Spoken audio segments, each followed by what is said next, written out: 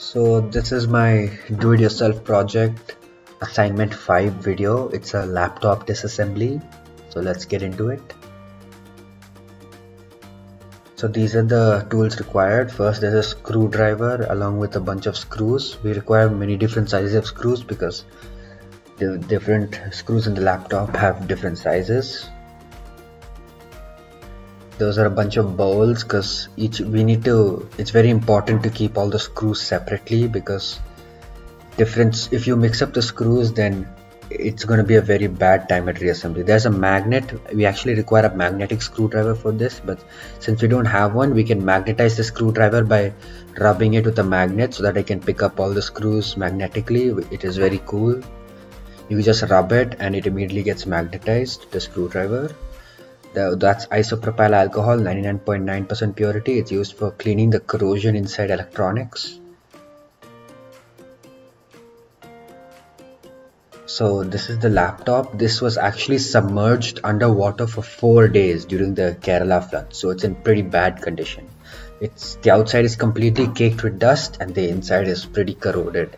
All the connections are quite corroded. There's a lot of brown inside on the printed circuit boards.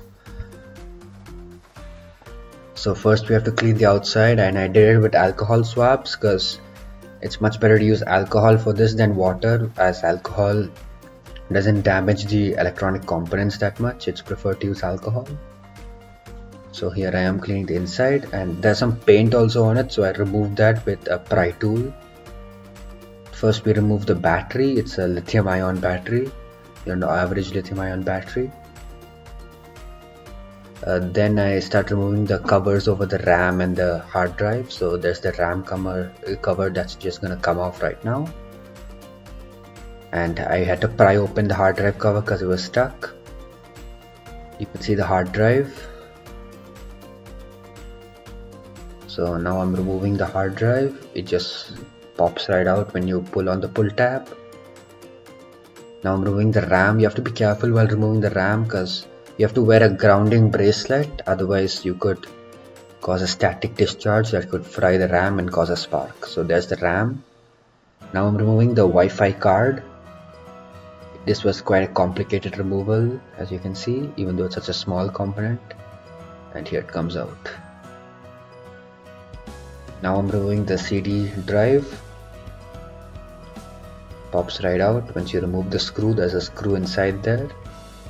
Now I'm removing all the back screws from the back panel, so then we should be able to remove everything else. Now I'm removing the keyboard.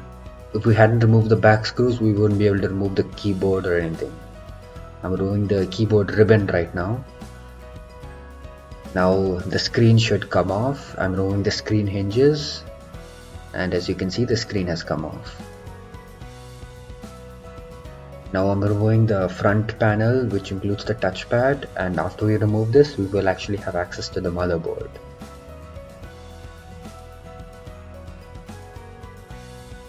This was quite a complicated removal as there were many connections. And here's the motherboard.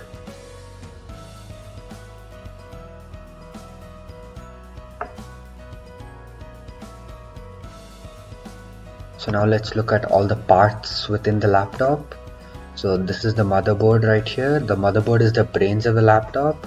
It has a bunch of other things on it. So there's a processor right there. There is a CR203 battery, which obviously had to be replaced. There are a bunch of connectors as well. So here's a connector for the keyboard ribbon. Here's a connector for the trackpad ribbon, and there's a bunch of other connections. As you can see, it's quite a complicated thing. In fact, there's also a speaker over there.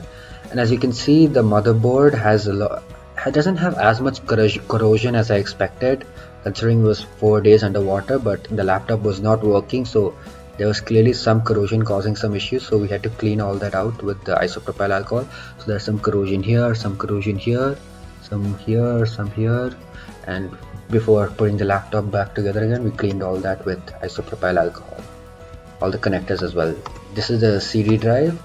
It uses it's an optical disk drive, so it uses visible spectrum electromagnetic waves to actually read the CD. These are the hard drive and the RAM covers, they're plastic. This is the power panel, which is also plastic. And here are the two RAM sticks. Yeah, so these are also quite corroded. And you can see the gold connectors. Actually, all the connections within the laptop are gold, even the ones in the motherboard as well. And it's only a very thin layer of gold, like 0.005 millimeter. Anyways, this is the RAM, the random access memory, and it's used by the laptop to quickly write and rewrite different things that you use. It basically allows you to use multiple applications at once within the laptop. So here's the Wi-Fi card, the small thing. Again, you can see the gold connections, and underneath that is the hard drive. So all these cards are made out of silicon, and the motherboard is actually made out of fiberglass. So all these cards are made out of silicon, fiberglass, and inside is intricate copper wiring. So all the PCBs and all are made of those. So here's the keyboard, as you can see, plastic again. This is a screen. This is actually an LCD screen, which means that how it works is it sends electric currents through the screen, which consists of many different crystals with different properties. So when you send electric current through it, it modifies the properties of these crystals, and as a result there's a backlight behind all these crystals, and the crystals polarize the backlight in different ways depending on the electric current that is sent through them, and depending on that you receive different colors and stuff in your eyes. So it allows you to see stuff. Here's the front panel. And now actually we connected it to the power just with the when it was disassembled, to ensure that nothing would get fried.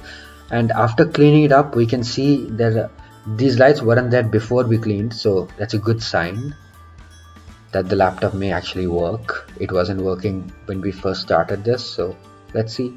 Here I am reassembling it. So first we put the front panel on, then there's the keyboard. The keyboard gets attached, some screws go in. Then next we attach the screen. I'm screwing on the hinge as we speak. There was some connections that was supposed to go inside the keyboard, so I had to remove the keyboard again. And there we go. The keyboard will go back on a second. The screen's on, the keyboard's on. The power button panel will be on shortly.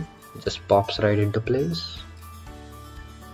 Next we reattach the Wi-Fi card, which was pretty complicated, but it goes in. Next the hard drive. We screw that right in. Next goes the RAM sticks, and on go the covers, and we put the last few screws in, and we're almost done. And we're done. And as you can see, this was quite amazing. The laptop actually turned on, and there's very little damage. There's only some damage on the screen. Considering it was underwater for 4 days, all we had to do was take it apart and clean all the connections with isopropyl alcohol, and it actually worked, which was amazing.